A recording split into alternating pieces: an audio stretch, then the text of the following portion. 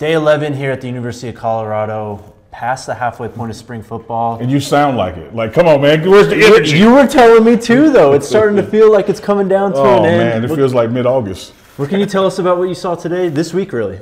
So this week, I think that what has been the norm is consistency. I don't want to say the team has plateaued or anything because you have these crescendos during practice, but I think things are getting normal, getting to be routine. They know their assignments, alignments, techniques. So it's starting to look like clean football practices. What I've been impressed with the most is still the running game.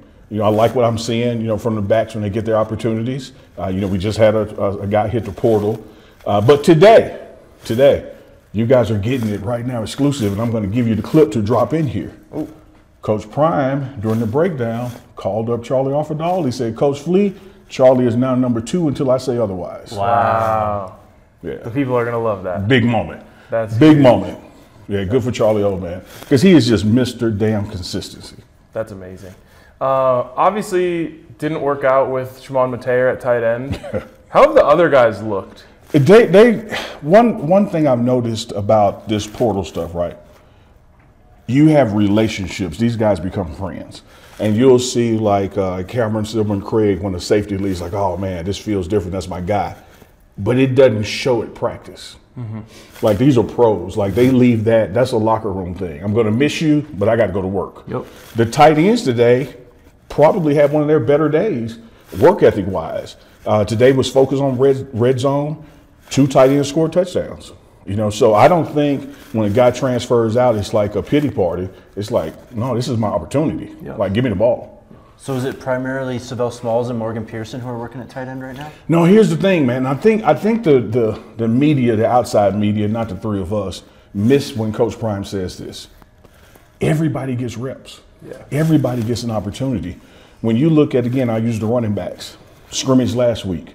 Coach Flea huddled them up. He's got his chart, his script. He said, all right, everybody should have about 7 carries by now. Now, most programs would operate where Dylan would get 21 and somebody else gets 7. Yeah.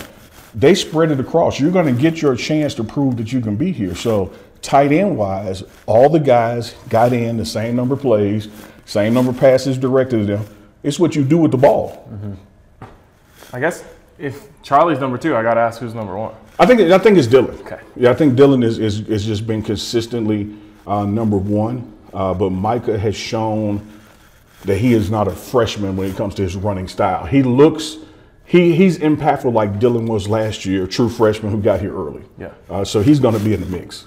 Love it. We've been talking about how the offense and defense have been going back and forth all throughout the spring. Who's been winning out this week? I'm going to still say the defense has when I watch the trenches.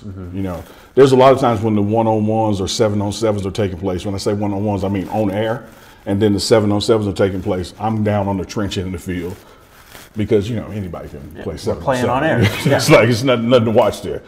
So I love the intensity of the trench battles. It's not that the offensive line is like losing. I'm loving the energy of the defensive line, and I think they're feeding off Warren Sapp. I really do. He put in some work today, man. Like, he knocked the guy's helmet off.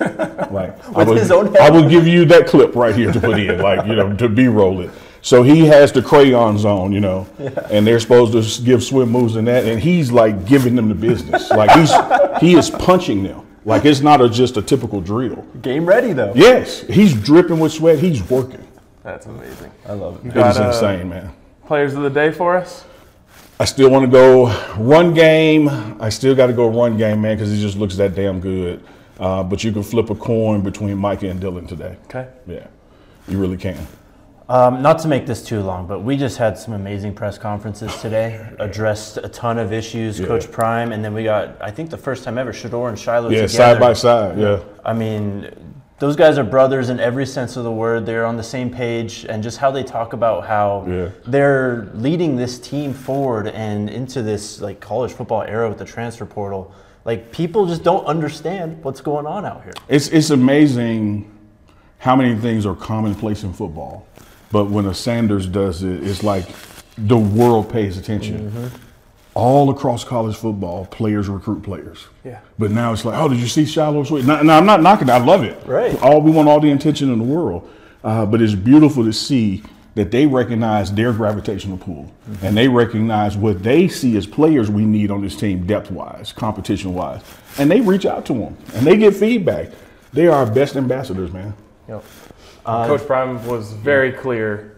We're good. Yes. Oh, we're good. We're good. We're good. And it's something that we know and we expect, but somehow every transfer portal period we go through this. It is always going to start with people leaving because it takes time for people to choose where they want to go. Absolutely. Yes. But everyone goes, oh my God, everyone's leaving. Yeah, the exodus is always first. And I still challenge people like we did this time a year ago and doing it now. And I'm not picking on anybody, but football is about metrics. Look at the stats of who left.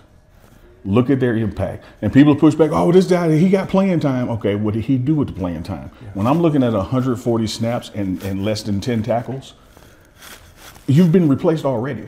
You know, Coach Prime has preached to his staff and to his team, here's what we need. Who can help us win now? All right, check that box. Who can help us win with development? Check that box. If you're not checking one of those two boxes, you're not going to play here. Yeah. If you're not going to play here, you should go look for opportunity somewhere else. Yes, definitely. Because you're not going to play here. 100%. And we're now practice 11. Yep. 3 to the spring game. If you haven't proved you're a 1 or a 2, it ain't gonna happen these last 3 practices. Pack up, man. Yeah. Yeah, and I mean, I still think, we talked about this last year, it's probably more beneficial for these guys to play in the spring game before they enter the portal. No, it is. And you have time. You know, that's the blessing of us, our calendar. Our spring game is the 27th. Portal closes the 30th. Yep. You know, you have time to get some practice film because Coach Prime will give you your practice film. So you can get your practice film, you can get your scrimmage game film, and then you can shop that around for your next school. Yep. Absolutely, Ryan. Great point. Saturday, practice 12, looking at another scrimmage. What's going on? It's clearly going to be inside. Okay, yeah. Little we got rainy out time. there. We got time. Yeah, I think the weather has officially turned, but here's the beauty of it. It turned a week before the game. Yes. So it's going to be back 75 and sunny next week. Oh, yeah. But the high tomorrow, the high Saturday, I think it's like 46. Yep. Prime don't play that. We'll be inside for this scrimmage. Yeah, so I'm looking forward to, again, like I discussed with y'all on our partnership show, I'm going to watch the penalties. You know, we got a list of the players who did it. We got a list of the units who did it. Is this scrimmage going to be cleaner than the last one? Can't wait. We'll find out. See you guys then.